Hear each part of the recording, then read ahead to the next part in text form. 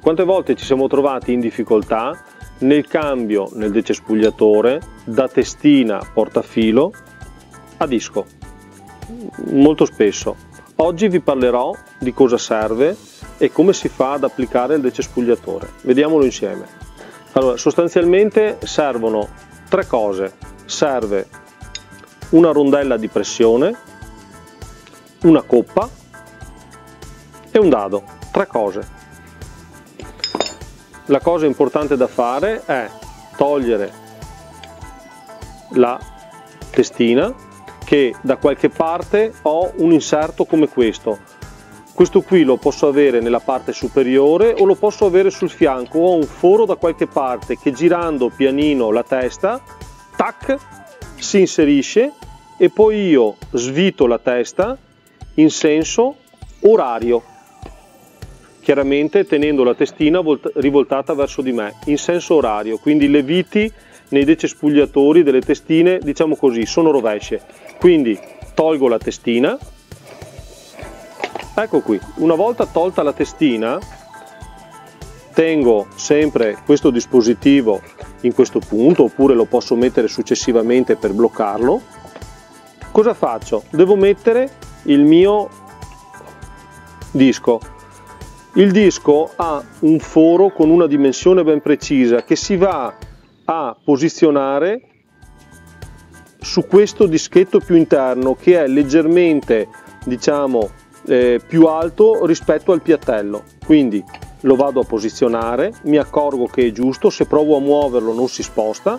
In molti casi non ho il dritto e il rovescio della lama. Perché?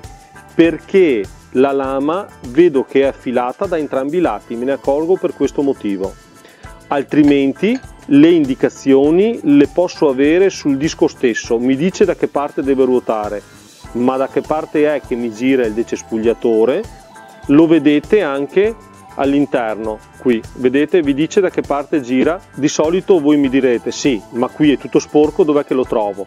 Allora ve ne accorgete dal tagliafilo, perché il tagliafilo posizionato in questa posizione, il filo può essere solo tagliato se fa questo giro qui, quindi non può essere tagliato se va alla rovescia, chiaramente. Osservando attentamente come è fatto il mio dispositivo di taglio, riesco a capire da che parte gira. Quindi se io ho il taglio del filo che è messo così, vuol dire che quando avrò montata la mia testina il filo gira in questa maniera e quindi il senso di rotazione è così. Quindi dovrò mettere, se ho un disco che è affilato solo da una parte, so che la parte che taglia dovrà essere questa perché è nella stessa direzione del tagliafilo. Adesso per fissarlo non faccio altro che usare la rondella di pressione, che vedete che ha tutti questi dentini, tutte queste rientranze, perché questa non fa altro che andare in questo punto qui e si va a incastrare perfettamente. Tac. Dopodiché questa la devo proteggere. Com'è che la proteggo? La proteggo con la coppa. Eccola qui.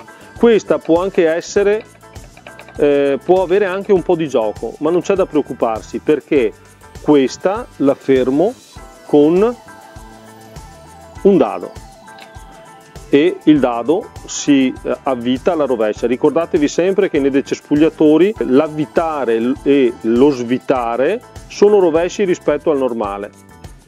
Dopodiché, per fissare questo dado, cosa devo fare? Devo ripetere l'operazione che ho fatto quando ho tolto la testina e una volta fissato, così, devo stare attento che non mi si alzi tutto. Faccio questa operazione.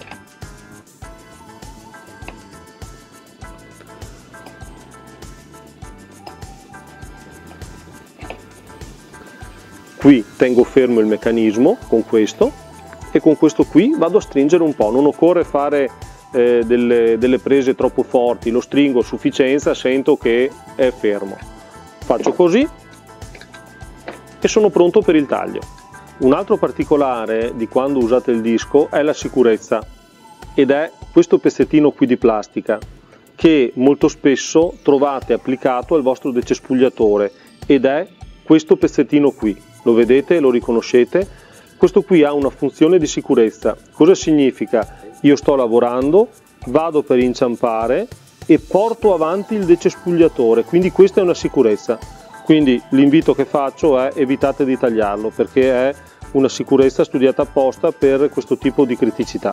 E quindi a questo punto sono pronto per tagliare, e a questo punto buon taglio a tutti, ciao!